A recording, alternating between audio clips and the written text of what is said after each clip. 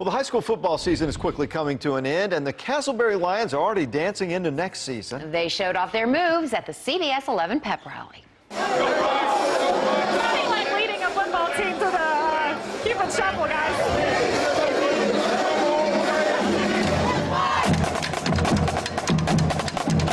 You guys did incredible. You guys were runner-up at state. Tell me what that meant to you guys, what it took to get there.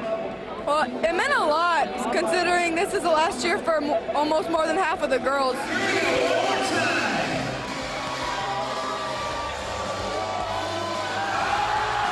Is it always this fun and lively being in the band? Yes, it's so fun. We're always really hyped up.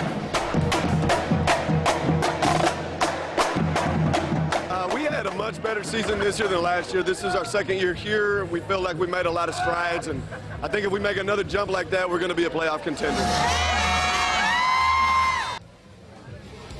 One off to Tim. These are delicious. We're still working on bringing you some back. Again, the culinary department creating this beautiful feast for us on a Friday. Thank you, Lions. Again, this has been a CBS 11 Pep Rally live all morning long from Castleberry. I'm meteorologist Elise saying go Lions.